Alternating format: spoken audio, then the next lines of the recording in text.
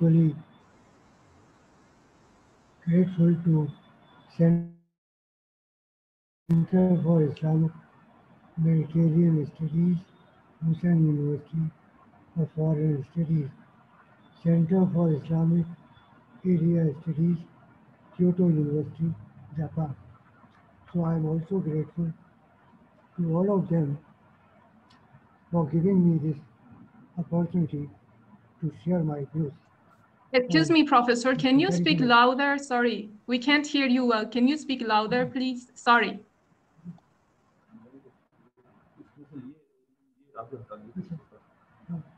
Are you listening? It is all right. It is okay. The voice is okay, but a little bit louder. Thank you. Okay, okay. Thank you. Now, as far as the Sufism in Mediterranean Indian continent is concerned, so you find that there is difference between the two, because India is a different land in comparison to Egypt, Israel, Spain, because India was uh, uh, spiritually very strong, and one poet of Panipat, a town of India, he was a Persian poet. He said, "Zameen ishq ast, Hindustan zameen ke ishq Ajaz मजहब कुफ्र दीना हसो खाशा के वो az ishq mast ast daro दीवार वो आशिक परस्त ast." That he says that in India we find the passion of love in its land, and everywhere you will find love. People love each other and they spread love. The other important thing with India in comparison to the Mediterranean region is concerned that there are three basic scriptures on Sufism which were written, like Futuhat Makkiyah by Ibn Arabi, then Awariful Ma'arif by Sheikh Shahabuddin Swarwardi. The third important work on Sufism, Kashful Mahjoob, was written in Lahore during 11th century AD by Sheikh Ali Azwari, and it was his great contribution because Allama Iqbal, who was a well-known Persian Urdu poet of India and of Punjab, he says that Khake Punjab az dame zindagat, Subh ma az mehre tabindagat, that the land of the Punjab got life after the coming of Sheikh Ali Azwari, and our morning has become very shiny. So such examples we do not find in Mediterranean region. Why? Because the main reason is that these Sufis were scholarly people. They knew Arabic, Persian, they wrote books in Arabic and Persian, but in India, wherever they settled, they also learned the regional languages. For example, Sheikh Fariduddin bin Shakar, who was the Khalifa of Sheikh Muhyiddin Chishti in Azizuddin, a town of Punjab. He learned Punjabi and composed verses in Punjabi. When Guru Granth Sahib, a holy scripture of the Sikhs, was compiled by the Sikhs in India, so they included the verses of Sheikh Fariduddin Ganshakar in Guru Granth Sahib. Now, this we do not find in other parts of the world, or especially in Mediterranean region, in Spain or Egypt or other parts, that Indians have accepted Sufism. Indians have accepted Sufis, and Sufis have become the part and parcel of the life of Indian society and culture. I'll give another example of one poet of Deccan, Sheikh Alauddin Alandi, a 14th century Sufi. Uh, he learned Deccani. He was a scholar of Persian, he was a scholar of Arabic. He says in Deccani, यहाँ दक्कन में मौला की अजब शान देखता हूँ दरगाह बंदा नवाज मक्का तो रोज़ा मशाइख का Medina soon. Now he says in Deccan I see something else. As far as Dargah of Sayyid Muhammad Husaini, Gesu Daraz, Banda Nawaz is like Makkah, is like Kaaba, and the Dargahs of other Sufis of Deccan are like Medina. So, such type of impressions, such type of involvement, we do not find in the Mediterranean region that they consider in Egypt or in Israel or in Spain. Uh, their uh, towns or the khanqahs or the dargahs or the takiyas of the Sufis in comparing with the Makkah or Medina, which are the centers of Islam. Uh, Sultan Ibrahim was one of the rulers of Deccan. He was very much influenced from the Sufi ideas. So he said in one of his verses in Deccani, सारे मुसलमान अरबिस्तान जाजा को हज करते हैं ए इब्राहिम तू इनस दोनों की बस ज़ियारत करना सुन. That Muslims of the world go to Makkah to perform Hajj. O Ibrahim, you perform the prayer at the Dargah of Sayyid Muhammad Husaini, Banda Nawaz, Gesu Daraz in Gulbarga. So such type of involvement we do not find in uh, Mediterranean region that they accepted Indian Sufis as the centers of Islam. On the other hand, we find Sheikh Sadullah Panipati, one Sufi. He translated Ramayana from Sanskrit to Persian. Now in Sita, there was, she was expected by Ravan. So he said in one of his verses, Tanashra Perahan Udya Nadida, to Jan under tan Vatan Jan Nadida. That Sita was very pious, that nobody has seen her body, and her body was so pious that even the cross which she used to wear, they can't see the body of Sita. So not only they developed nearness or this spiritual ism with Muslim centers, but also with the Hindu avatars or Hindu devtas also.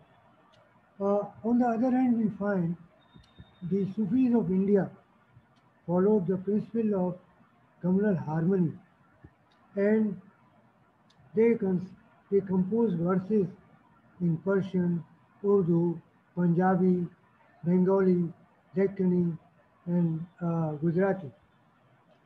And they say, for example, Sheikh Amiruddin Firdausi, he says in one of his verses, शरारे हुस्न से तेरे नहीं कोई खाली हरम का संग हो पत्थर हो या कलीसा.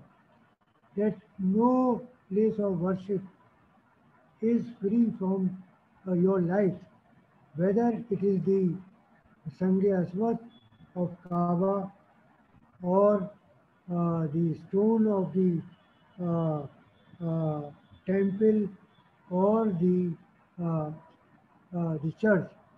And he says there is no difference between all the three. Another Sufi says, Sheikh Khayali, Haji Bare Kaaba wa man talibe didar u khana ami joyat wa man sahibe khana.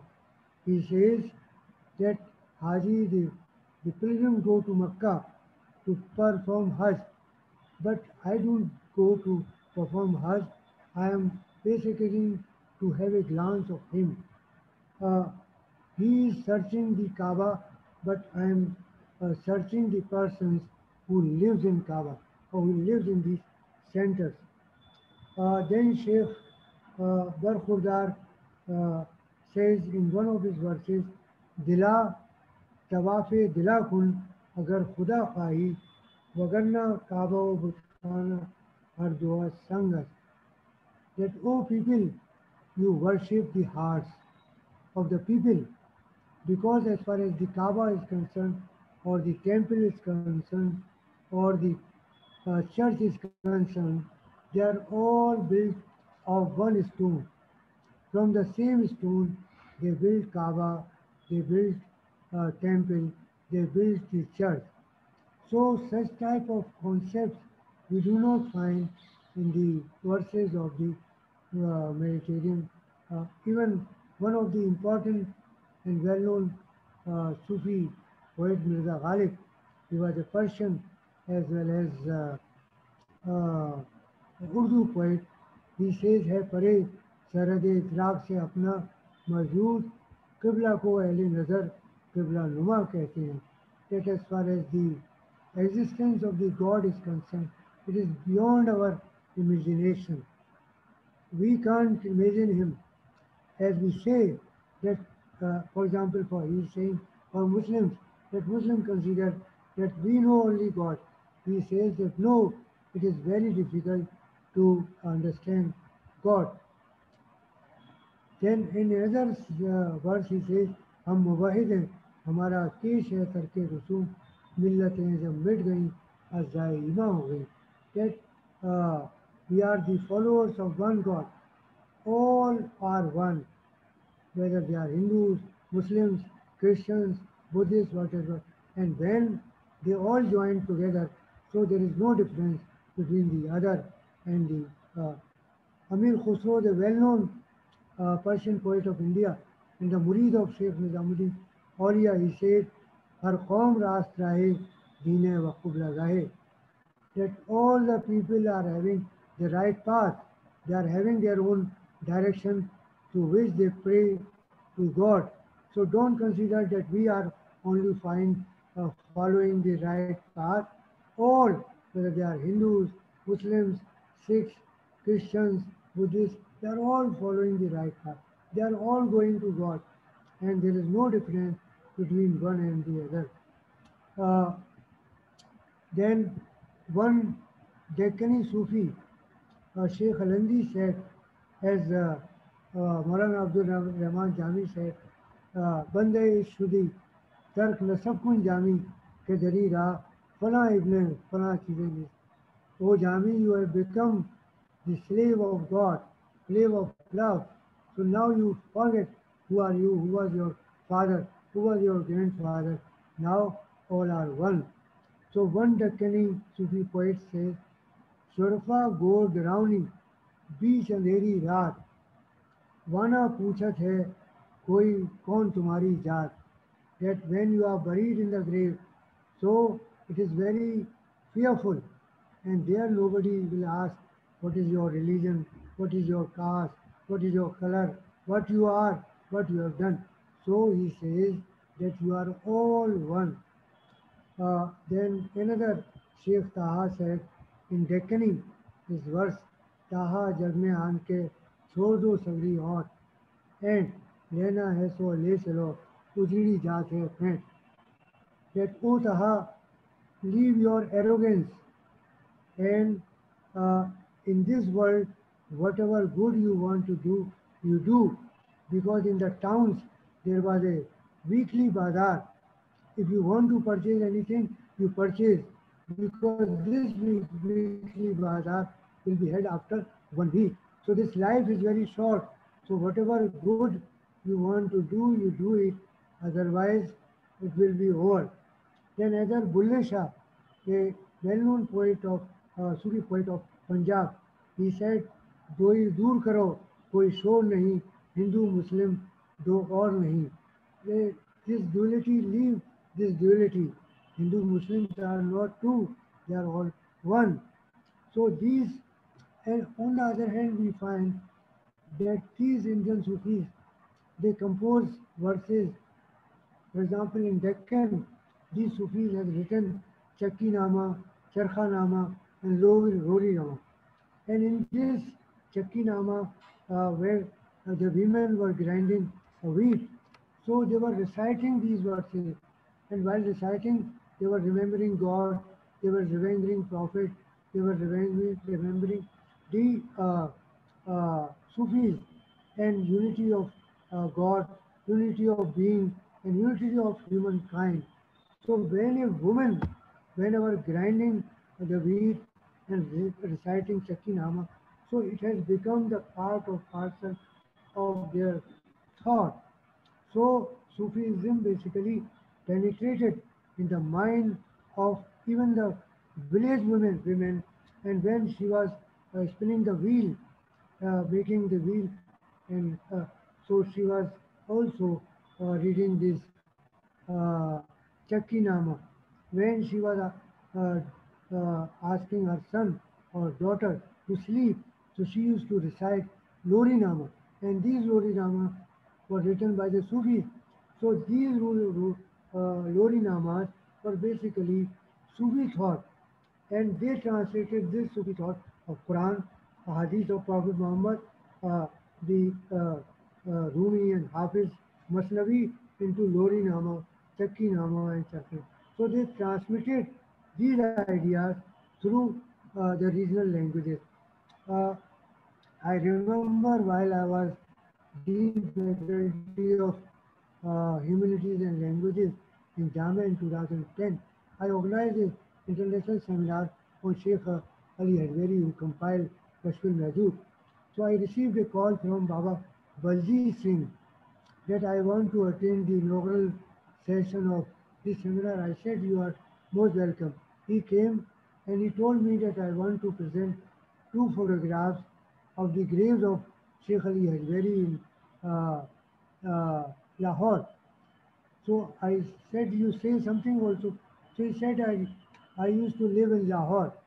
After reciting Guru Granth Sahib, I used to go to Baba's Darbar and used to pray. But after partition of India, when I migrated from Lahore to Delhi, so I can't go to the grave of Sheikh Ali Hadweri. So now I do prayer in front of this photo of the grave of Sheikh Ali Hadweri. Now you just see the impact and the devotion of these people with the Sufis. That Baba Baljeet Singh, he was a Sikh. He did not convert to the religion of Islam. He left his hometown. He left his uh, house in a very bad condition. But even then, he was still was having reverence and nearness with Sheikh Ali Hadweri.